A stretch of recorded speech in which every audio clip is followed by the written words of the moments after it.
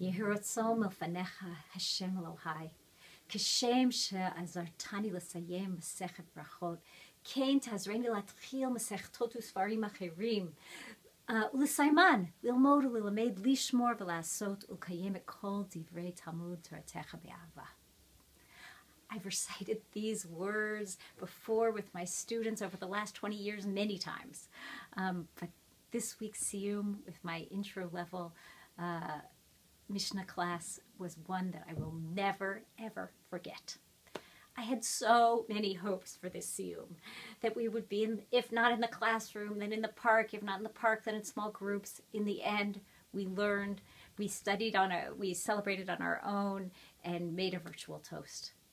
But nevertheless, the joy was so remarkable. Students brought their full self to the event, writing songs, creating art, even writing a rap. What I learned in this Masechet Brachot is that Pesach is a chag of resilience.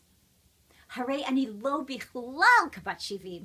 Unlike Rabbi Lazar ben Azariah, I am nowhere near 70 years old, and yet somehow Zachiti sheteamer Yetziat Mitzrayim b'leilot. I merited saying Yetziat Mitzrayim at night.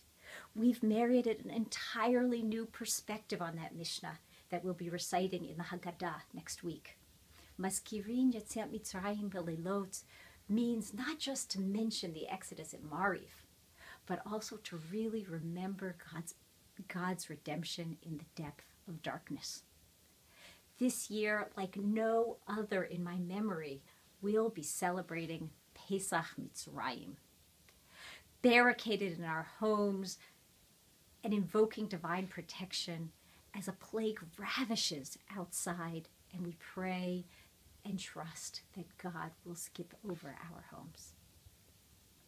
It's uncharted territory for me, but I take comfort in the survival tools bequeathed to me by my ancestors. We'll be striving to turn our homes into a sanctuary, a mizbeach ma'at, in the true sense, a miniature altar, in the true sense of the word, to really see one another as required when eating the paschal sacrifice, and to treat the night as a leil shimurim, a night of divine protection from which we can draw faith and trust and strength that will carry us through the rest of the crisis. And of course, even as we barricade ourselves in our home, we will try to remember not to insulate ourselves so much that Elijah cannot enter. I invite you all to expand these themes with me much more in this week's podcast, Pardes in Jerusalem. But over the last month, I've been exploring these themes together with the entire student body. It has been a stunning show of resilience on behalf of this year's Pardes community. The overwhelming majority of our students elected to stay here in Israel and to support one another and to continue our full course load virtually. And we've added opportunities to support one another with listening circles, with morning prayers, including a very moving Hallel and Rosh Chodesh breakfast with Meir and others. Communal Havdalah, check-ins, caretaking, and so much more.